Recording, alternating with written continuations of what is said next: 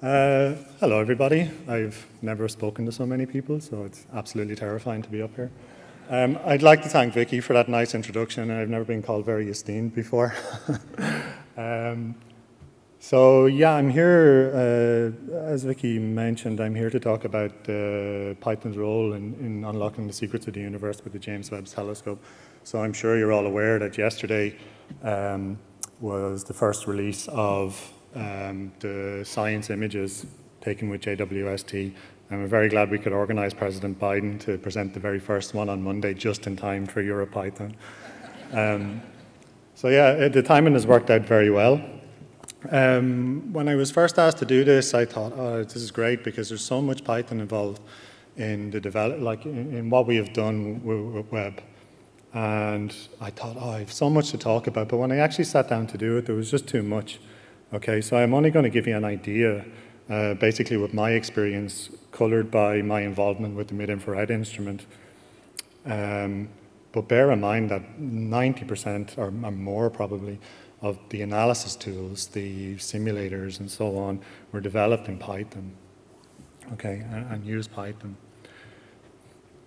So the way I want to structure this talk a bit is to give people an introduction to the telescope and the mission and what's been going on for the last few months, and talk a little bit about the Python tools we use to calibrate the data and to do simulations, which we use for testing and so on, and commissioning. And then finally, I'll show the images from yesterday for those who haven't seen them, along with a few others that weren't released as part of the announcement, but have since been released.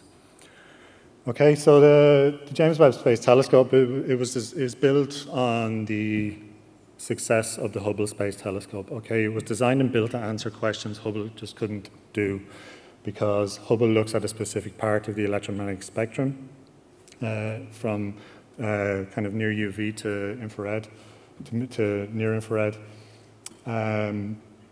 But Webb is an infrared instrument, or a telescope, a pure infrared telescope, so it looks at a different part of the electromagnetic spectrum. It was designed to see the very first stars in the universe. Okay, so it needs a big mirror to collect enough light to see those. And the big mirror also provides fine detail in the images, so you can resolve a very fine structure in your images. It needs to be cold because it's an infrared instrument, or an infrared telescope. Most people will understand infrared as being heat radiation. So if you want to observe heat in the universe, you need to keep your telescope very, very cold, because if you don't, if this thing was on the ground, a great analogy I once heard was it'd be like standing in the middle of a football stadium with the floodlights on at night trying to see the stars. You just wouldn't see anything. You'd be overwhelmed by the heat from the telescope. Okay. It's a big thing, all right? It has a footprint of a tennis court, and this is a picture taken from 10 years ago when the full-scale model was here in Dublin at the Museum of Modern Art in Kilmainham. And this is that picture, and in front here you see a lot of the scientists from NASA and the European Space Agency and Ireland who were involved way back then in 2011, I think this was. But you can really see the size of the telescope, okay? And it's not trivial to put something like that in space. It was overall, in the announcements and so on yesterday, you heard a lot about the US involvement, but really there was a big European involvement in it as well, and Canadian. So Europe supplied 2 of the science instruments and Canada 1 of the science instruments. Indeed, the platform, the telescope and so on was built by NASA, who also provided 1 of the instruments, but the telescope itself was put into space by Europe. It was launched on an Ariane 5 rocket. As I mentioned, it's an infrared telescope, so it looks at sort of heat from things. Okay, that's a very kind of general description, but it's looking at the part of the electromagnetic spectrum which we feel as heat, but is actually looking at colder stuff in the universe. And there's good reason for this. So Webb's 4 primary science goals or themes are shown here. There's the birth of stars and protoplanetary systems, the assembly of galaxies, the first light and reionization history of the universe, and planets and the origins of life. And they are pretty big questions to answer for a mission. Okay, but these can only be answered using an infrared telescope the size and the size of Webb with its instrument suite, okay? So it was from the ground up designed to address big questions in each of these 4 fields. Now, I'm not going to go into detail about the science because this is a Python conference after all. But the 4 science themes are just sort of how the telescope was designed. It's also a general observatory. You can observe anything in the sky. And with that mirror and with that sensitivity and detail it can provide and the suite of instruments, it can revolutionize pretty much all areas of astronomy and astrophysics, which is why the scientific community and the astronomy community is so excited right now. And we got the first taste of this yesterday. And again, I'll show the images at the end. So it was launched in December 2021 on Christmas Day from Kourou in French Guiana. It was launched at about lunchtime European time, and it was the worst Christmas day I've ever had. I couldn't enjoy anything because I knew this was coming, and I was so nervous. And yeah, I had lots of drink after it, I can tell you, when it went up safe. But it was launched, and it was an extremely successful launch. It's one thing you maybe don't hear so much about, that the European, sorry, I don't know why it's flickering, but the Ariane Space company did such a great job on the launch that they didn't need as much fuel to correct the path of the rocket after the launch, which meant that fuel, or the path of the telescope rather, which meant that the fuel that was supposed to have been used or could have been used wasn't, which means it's there available to extend the life of the observatory. And instead of a mission lifetime of 10 years, because that extra fuel is there and it was the only consumable, it's now looking like 20 years. Okay, so that's all from the quality of the launch and how it was inserted into orbit. This is the final real look we got of Webb as it was moving away from the upper stage of the rocket.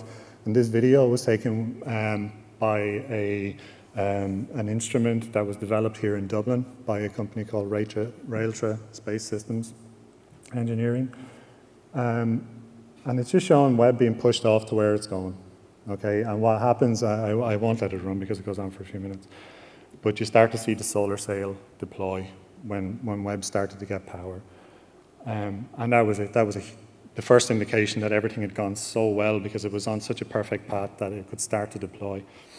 You know, as I said, it was a big thing. It had to be folded up to fit into the nose cone, and this was a very nerve-wracking time. This deployment of the telescope took 2 weeks and was very slow and methodical and systematic, and there was nearly 300 single-point failures in this process. So any one of those goes wrong and that telescope is completely useless. Okay, so it was a phenomenal piece of engineering that they got it up there and deployed the telescope, and it went absolutely perfectly. Okay. And this was the day in January when the last deployment went, or was successful. And what's shown on the left here is kind of a visualization tool that feeds telemetry from the telescope directly, or that takes telemetry directly from the telescope to show what's happening.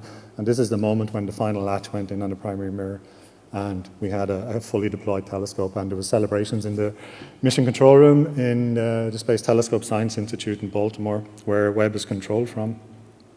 So it was a great day. So what's been happening since then? This was back in January. Well, the telescope has undergone a 6-month commissioning phase where everything gets tested out. We make sure the mirrors work okay, we make sure the instruments work okay, and it takes a long time because you have to do this right. The first was the mirrors.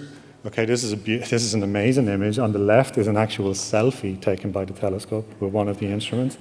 So you'll see that to fold a mirror up, there's mirror segments, okay, that have to come out and fold together. So each one of those mirror segments is a single telescope in itself. Okay, and what you need to do is you need to bring each one into focus first and then bring them into focus together to get the best out of the telescope. And what's shown on the left is the selfie, and what's on the right is a star in the middle of each mirror, and you can see that they're distorted. You know, the mirrors were just completely out of alignment. And putting everything back into alignment and getting everything phased in the center and focus is a very, very methodical process, and it takes about 2 or 3 months, 2 months. But they got there, and this was the first real image we got from Webb. where now you're seeing, this is the same selfie, just with all the mirrors focused, that everything is pointing in the right direction. They're all lit up because they're all pointing into the telescope pupil.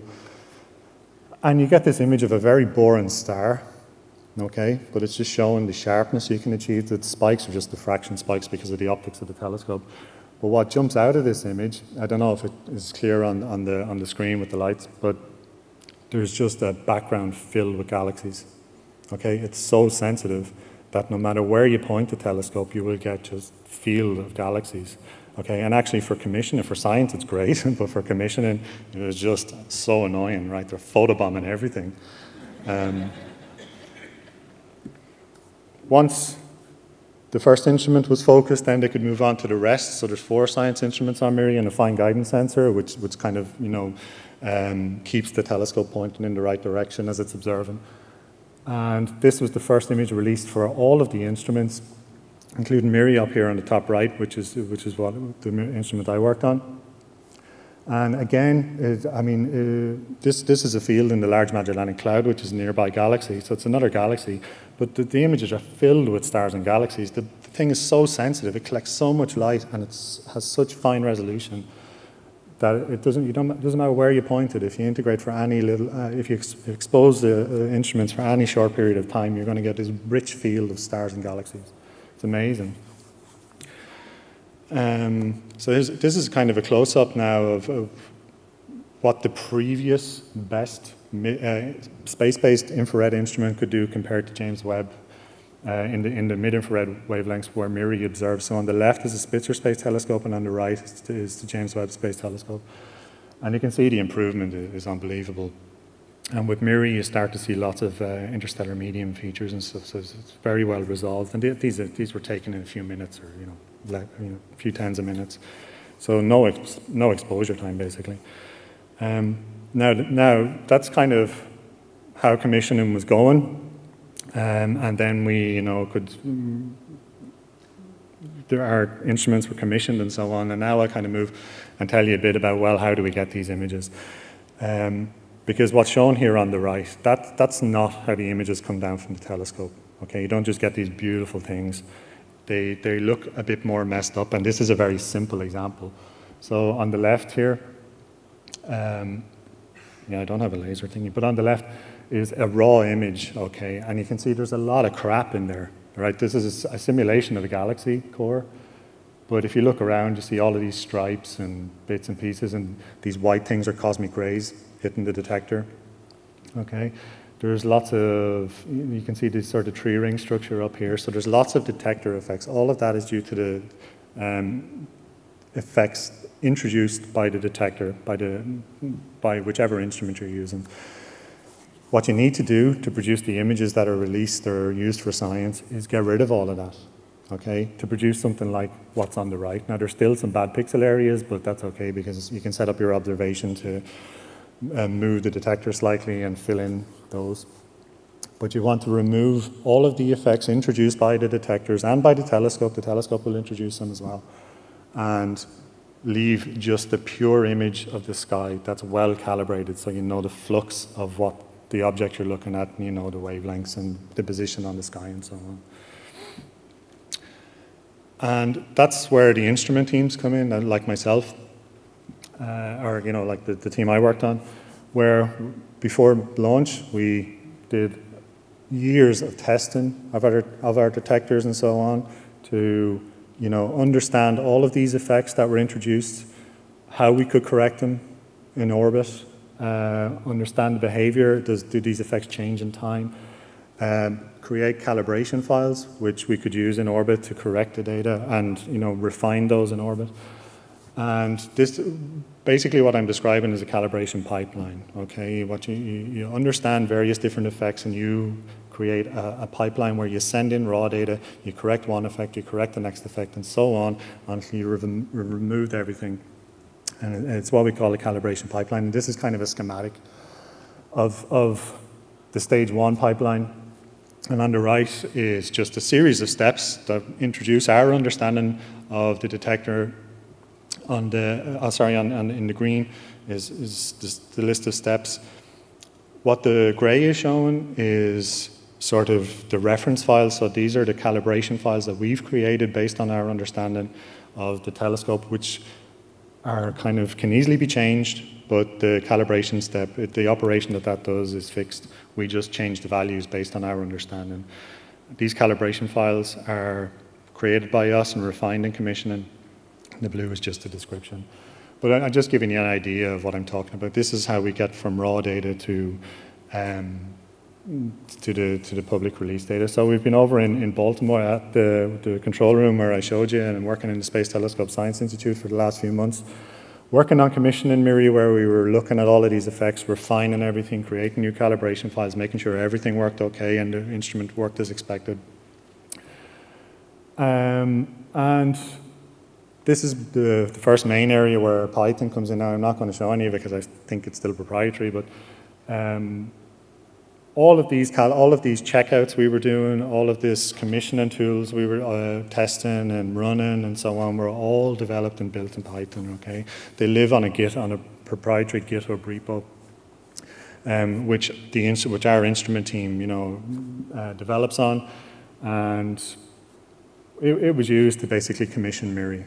Okay, and other instruments were exactly the same. So when we finish this process, our instrument is science ready, and images such as the ones you saw yesterday can be taken. Okay, we tick a box, the instrument is science ready, and those observations can be taken. Other instruments had to do the same, and the final checkout was a few days ago, where the very last science mode for James Webb was commissioned, so it's fully ready for science now.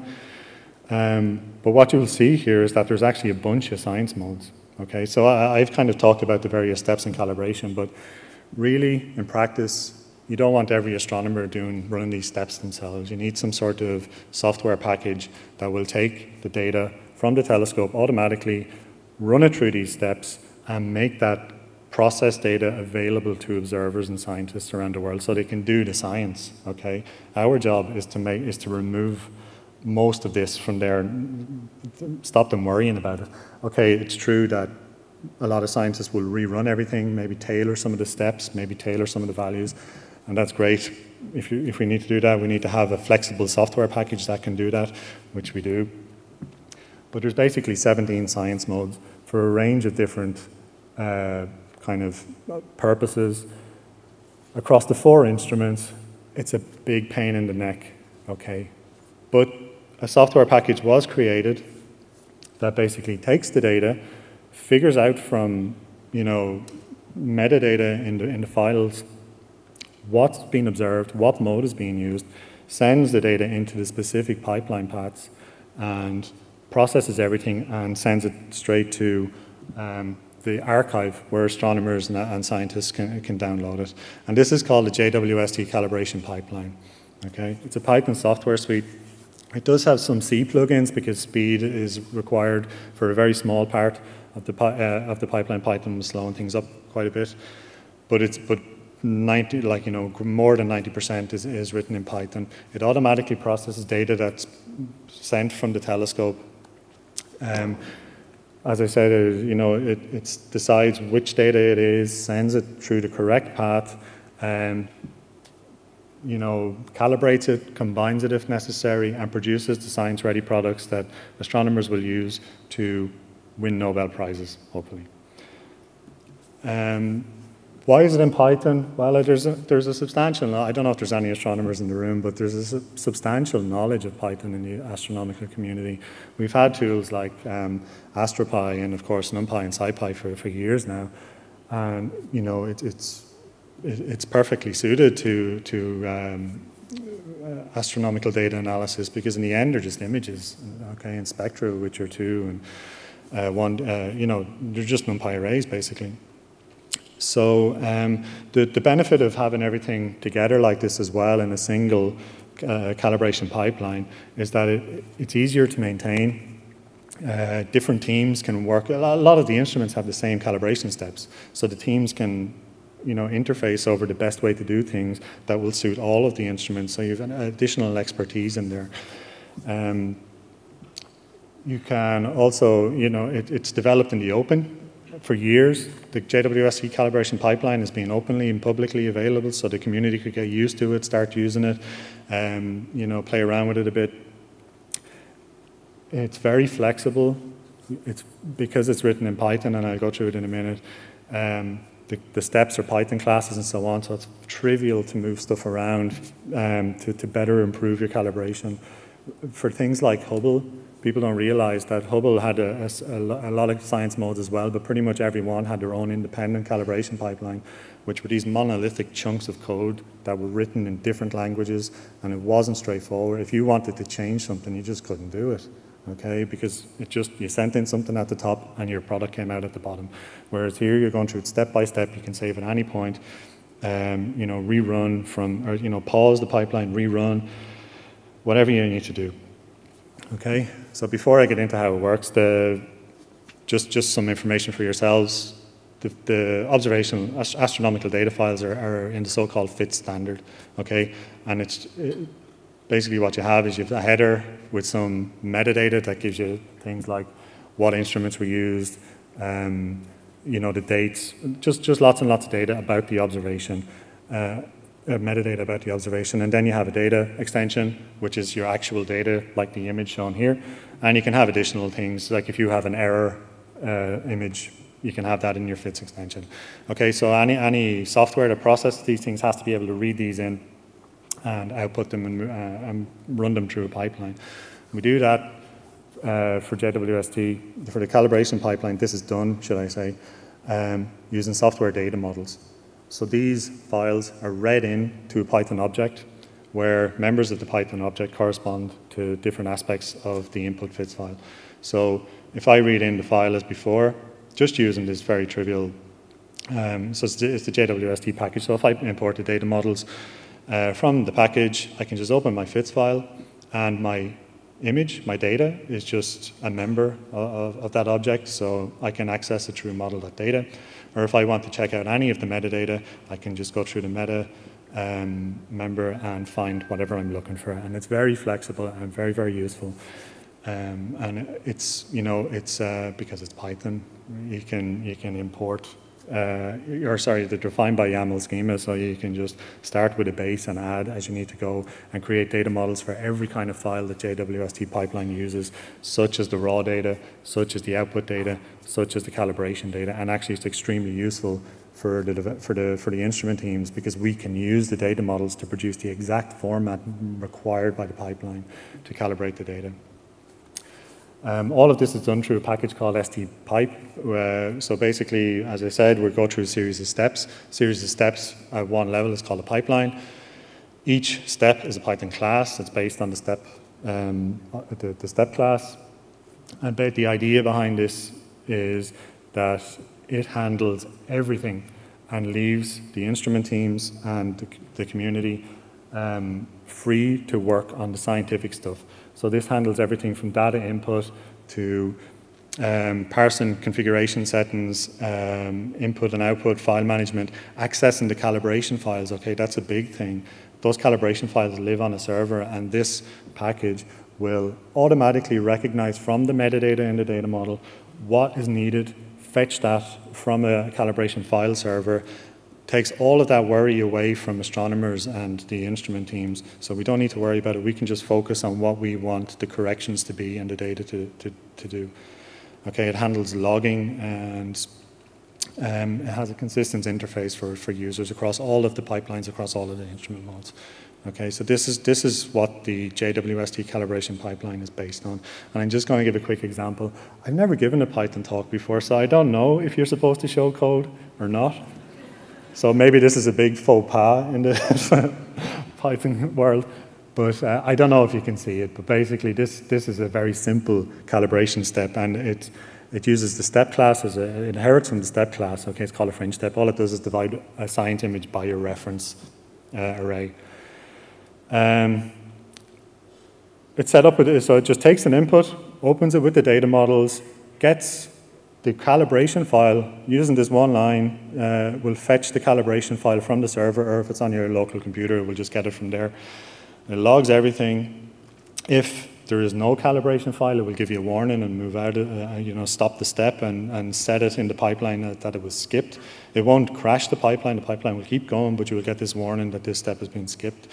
The calibration file is then opened as a data model, a fringe model in this case, and the correction is done in a separate function that's imported. And as I said, it's just a division of two arrays, and returns the output model. So this is a very simple version, but it gives an idea that if, you know, whatever the instrument teams or the scientists want to do is done in a function that's imported. All of the other things, such as the input and the output, the fetching of the calibration files, and, you know, reading of configuration, there's no configuration parameters for this step, but all of that is handled by this stpipe package and the step class, which makes things very, very straightforward. Each one of the steps, so the calibration pipeline and step is just a series of steps. So the pipeline class is just a list of step classes that are run through. And again, very straightforward. If we want to reorder these steps, we can just move them around. If we want to remove one, we can just skip it or remove it. I'm just giving an example here. Again, you're taking your input, reading it as a data model, and this is where now you're starting to check for the different modes. So you read the metadata from the data model, you see that it's a MIRI observation, and you go through the MIRI part of the pipeline. Okay, and there's logic like that built in all over these pipelines. It's extremely useful, extremely powerful, extremely modular, and because it's, compared to some of the stuff you guys do, I'm sure, it's extremely simple. Okay, it's just a series of steps. So in the end, what you want is you want to remove all of those detector things which I showed, which is done in the first stage of the pipeline. These second stages just do flux calibration and wavelength calibration and astrometric calibration and so on. Okay, which are just, you know, registering the images on the sky and making sure you have the correct flux. And then the third is stitching everything together. So, you know, in an observation, you will take a bunch of exposures, calibrate them up to level 2, stage 2, and then stitch them all together to produce a final mosaic, such as the images you saw yesterday at level 3. And all of this is handled by the calibration pipeline. Wow, 10 minutes. I'm going to skip the simulators. It's okay. I'm sure everybody wants to see the images and not just me rabbiting on. So there are, I mean, I'm not going to very quickly go through the simulators, but that was basically it for the pipeline. But, you know, to test the pipeline, to prepare for commissioning, to test our commissioning tools, we needed kind of real data, not real data, but simulated data of the sky, because all of our ground test data is on calibration sources and stuff. It's not representative of what you see in space. Okay, it's good for, you know, checking your, you know, understanding your instrument and so on, but if our commissioning observations are going to be of something in space, then we need to create simulated data of something in space, and that again is all Python packages. In MIRI team, we developed this MIRI simulator where we could know what we're going to observe during commissioning, simulate it with MIRI, test our tools, and in the end it was used pretty much by every part of the MIRI team. And what we had in the end, what we had in the end was something like this, where we had knowledge of what we were going to observe in the sky, which is on the left, our simulations on the right, which incorporates our understanding of the instrument, its sensitivities and so on. And this is what it actually looked like in commission. And so on the left is a simulation, and on the right is the actual observation during commission, and there's a slight offset in angle, but that's just because we were out by a degree. We simulated a day, 2 days later than was actually observed. But you're looking at the field on the right, and it's almost perfect. Okay, so our understanding of the instrument was extremely good, because we could take that, simulate what we thought the sky should look like, and it was basically the same. Okay, so it really allowed us to develop it was perfect for developing our commissioning tools. Post-pipeline, so after the pipeline is finished and the science products come out, again, there's a suite of Python tools to analyze the data and the images and the spectra and whatever. These are all, like, a lot of these would be quite common throughout the astronomical community. Okay, the images. Yeah. Now everybody wakes back up. So I'm on the night. we had President Biden reveal the very first image, science image taken with JWST. And it was, I don't know, anyone watch it? A few? Okay, that's good, because it was really weird. But it gave a whole nother level of publicity to the community, you know, to the instrument and so on. Obviously not in this room, because there was about 5 people who put their hands up. But no, it was really something else, and we didn't know that President Biden was going to release the first image. We only found out on Sunday. But this is the first image. It's the JWST first deep field.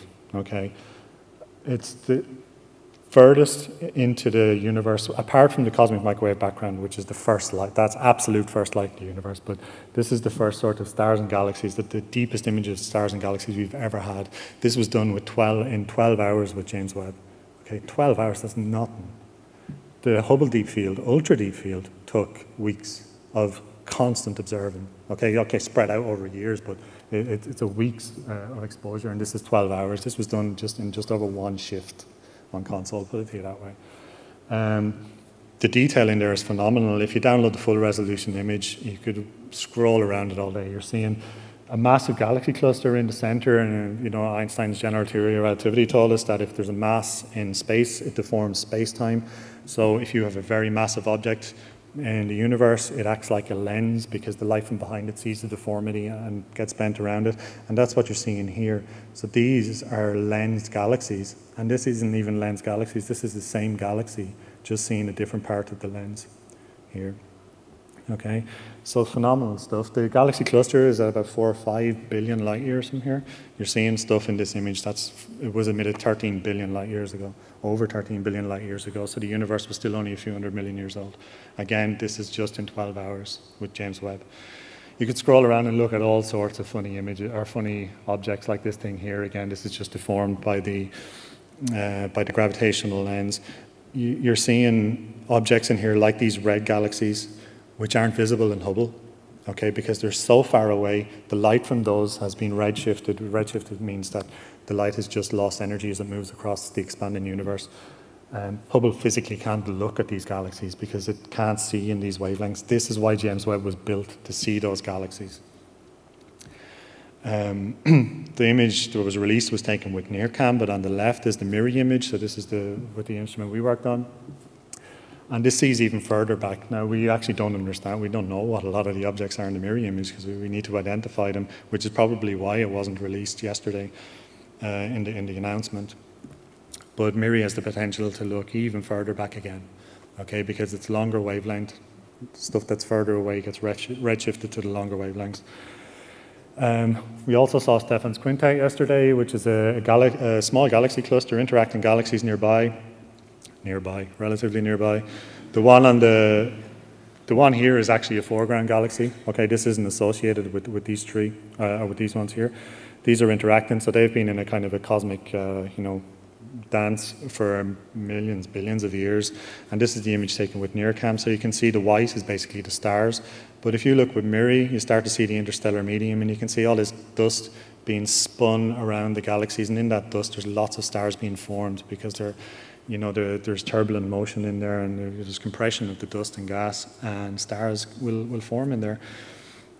This is a NIRCam MIRI composite, but the MIRI image itself is insane. Okay, it looks like fireworks. Again, this is kind of a zoom in on the top tree here, but this galaxy on the left again is a foreground galaxy. It's pretty standard looking for a spiral, but on the right here you can see really how the interstellar medium is being disturbed by the interactions of those galaxies. And you can see that there's these shock fronts and clumps and everything. And here it's like there's, it almost looks like the gas is swirling, or the dust is swirling into the center. And this is a supermassive black hole in here, this bright object, which is only visible in MIRI, or which becomes very apparent in MIRI. Okay, and again, photobombed in the background by all of these galaxies that are even further away, okay, which were, consistent pain in the neck.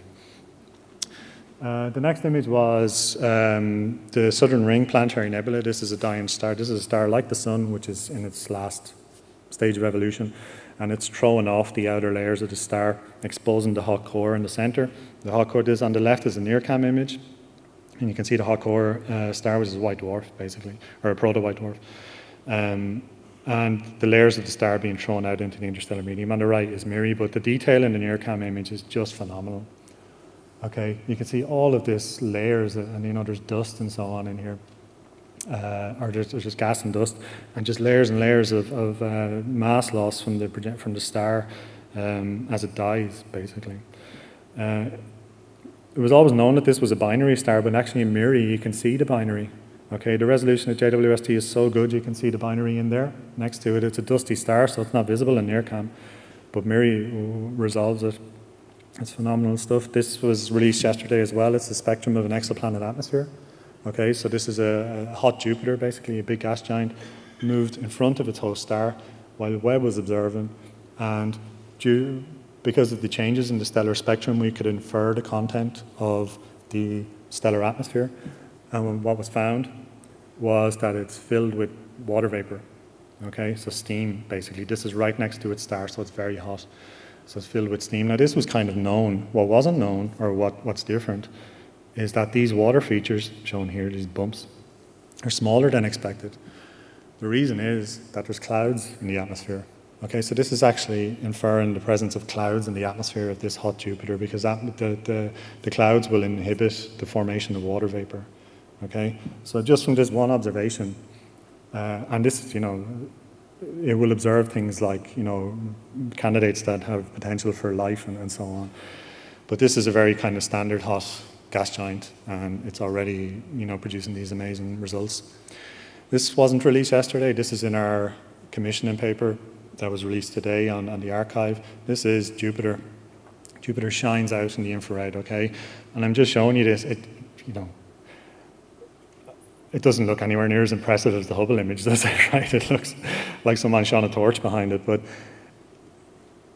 the telescope, James Webb, is a big unit, okay? It's a big thing, but to observe something like Jupiter, it needs to be able to track it on the sky. So it does moving target analysis. So it can actually follow Jupiter as it moves along, and this observation with NIRCam demonstrated that. And you can see the moons, which are also bright. The red spot, so you're actually seeing emission from Jupiter itself now, not just the reflected light from the sun. And you can see its rings. Okay, you can see the faint rings here. You can see lots of detector stuff in the background. That's just because Jupiter is so bright. Okay, it's not, there's nothing you can do about it when it's so bright. It's saturating the detector and so on. This one was my favorite. This is the Carina Nebula, the gas and dust in the Carina Nebula. So there's massive stars up here that are irradiating this gas and dust, and you can see the gas and dust is evaporating off into the interstellar medium. There's star formation going along in the dense parts of this, which, you know, can't be seen by Hubble because Hubble can't see into the gas and dust, and NIRCam can't really either, but MIRI can. So if you look with MIRI, you're seeing right into where these young stars are forming. You can see the plan is to look at the formation of young stars and protoplanetary disks. So look at the very earliest stages of planet formation. And there's lots of other things here as well. The ever-present photobombing galaxies in the background. Outflows from massive stars. Okay, you can see here there's a jet that's carving a cavity in the interstellar medium here. Just phenomenal stuff. And all of these observations were done in 1 week. Okay, 1 week, and not even filled a week. This kind of thing is routine for the James Webb Space Telescope, which is why the next few years are going to be extremely exciting. These targets were also chosen because they're not on the list of targets that are going to be observed in the next year. So the interesting targets have yet to be observed. Okay? I'm going to leave it with this image because it's my favorite. And it took 20 years to build a telescope, put it in space, and now yeah, now it's a very exciting time. And all because of Python. Yeah.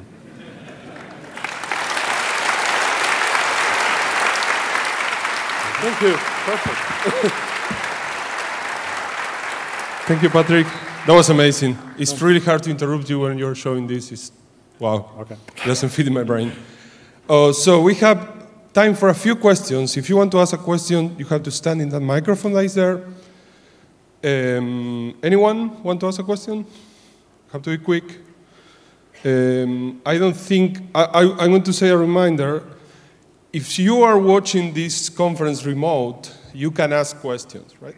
So if anyone is remote, there is always an operator asking, do you want to ask a question? And you can get into a call, and then we'll put you here in the screen live with everyone. So remember that for all the talks. So first one. Yeah. So what are the interesting targets? Well, there's a list of them. So, I mean, everybody's favorite thing that it's going to do is the exoplanet atmospheres, okay, because potentially you could observe life, and we'll see. So, Webb is not a planet finder. You need to know you need to know the planets before it will look at them, okay? And we have how many now? 3,000, 4,000 more probably exoplanets that are known. Some some are rocky, some are known to have atmospheres. All of this. So they pick the best candidates of them. They will be observed in the next year. So really, in the next year, there's somebody only asked me yesterday in an interview, will you find life? Well, there's never been a better chance, potentially very quickly, but. Yeah, I don't want to get everybody's hopes up on that. But yeah, things like that. I mean, there's so many interesting targets, so many. Cool. Next one. Hi. First of all, thank you so much for the presentation. Webb is such an amazing piece of hardware and software. My question: you mentioned something about the data pipelines being open and to the public. Does it also involve the data? How do we get data? Okay, so everything that was released yesterday is publicly available. Okay, these are so-called early release observations.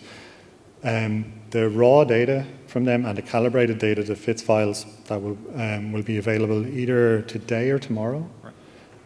They're free for everybody. There's a second program called Early Release Science, which will also become free, immediately available to everybody when they're taken.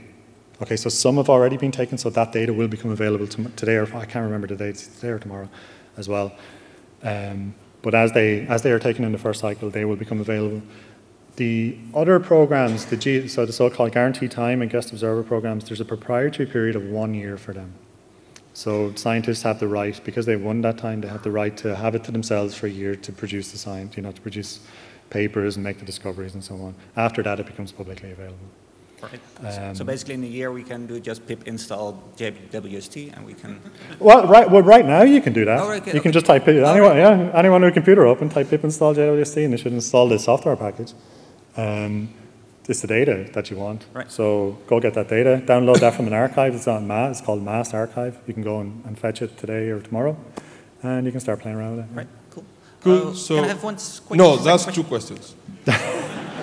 One more. We don't have remote questions, so only one more. Sorry for the other ones. Yeah, thanks for the great talk. I was just wondering what is the size or the scale of the raw data to produce one image? The scale, it depends on, so it all depends on how long you integrate, so how long the exposure time is. Let me see now.